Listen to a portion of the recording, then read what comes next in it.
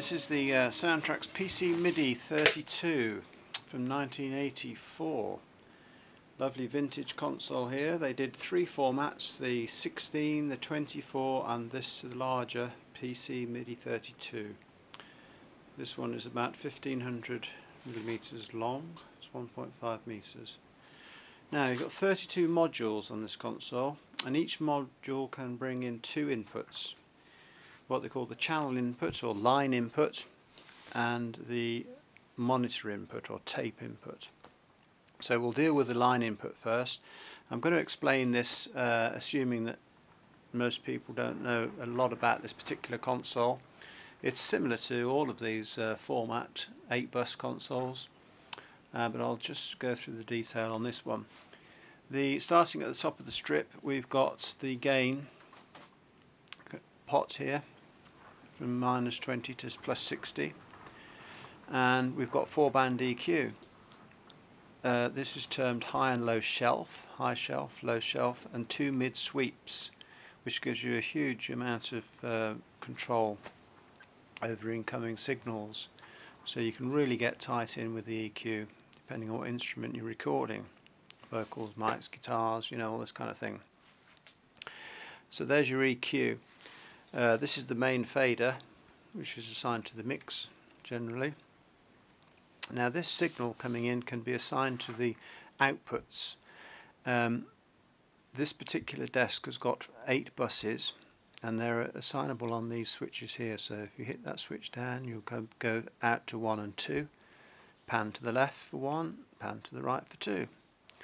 Well, that button down, 3 and 4. Again, pan 3 to the right, 4.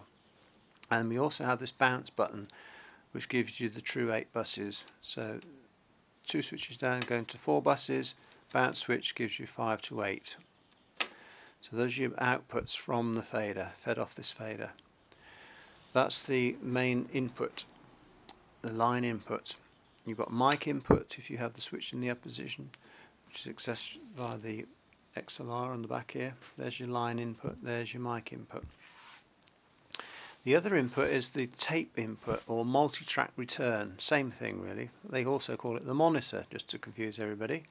So we have the tape button down, we will be able to listen back to either a tape signal off multi-track or monitor, and that is sent to the mix via this rotary pot here. There's no left right button, just basically goes straight onto the mix with the rotary pot. There's your pan. Mute and solo, same as the channel, sorry I forgot to mention that, mute and solo. This particular desk has also got a mix switch here.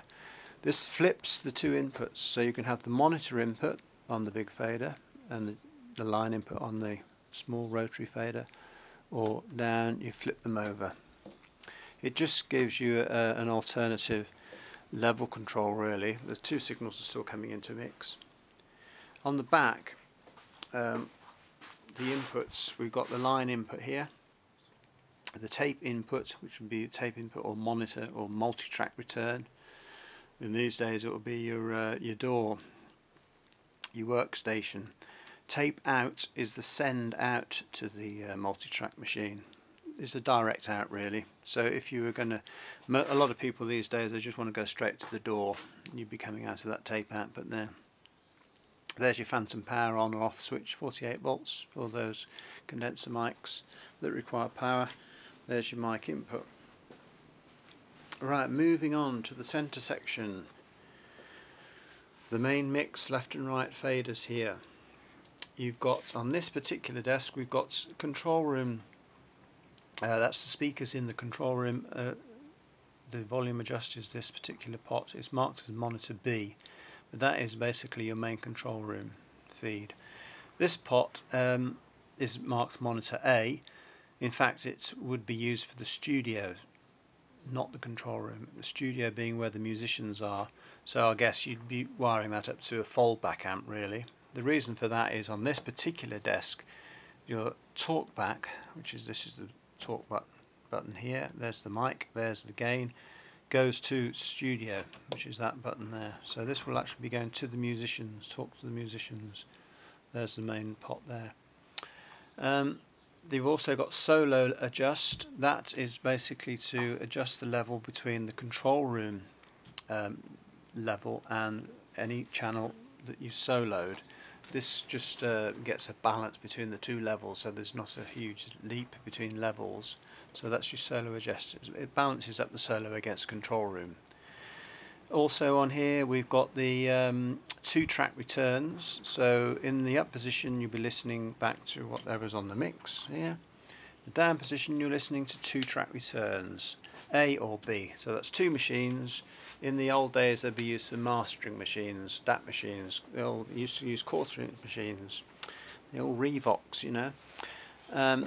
Those would be your mastering machines. So you'd do your master, your mix, and then listen back via the 2-track return buttons there.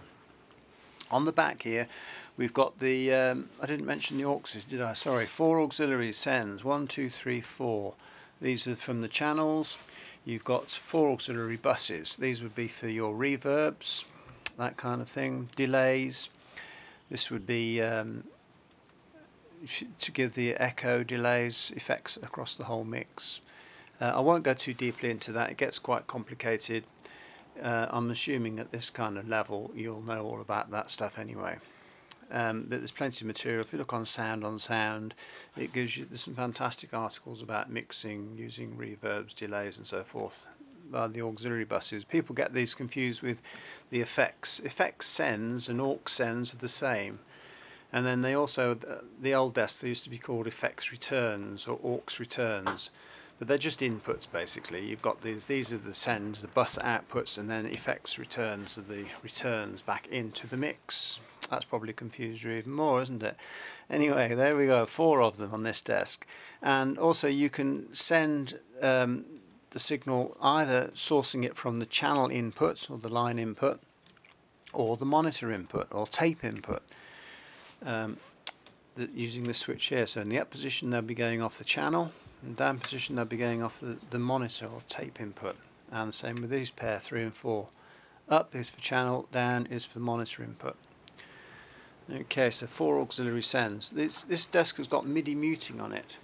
In other words, these mute buttons will be sending out a MIDI note when they're hit, which means you can connect the desk via these ports here to a multi-track sequencer package, you know, like Logic, Cubase, and you can do remote muting, which is quite nifty. What have I forgotten? Headphones. This is coming out here. This is your headphone socket here. That is controlled by this pot, so that doubles up as the main control room monitors and the headphones. If you put a pair of headphones in there, it will cut out the control room.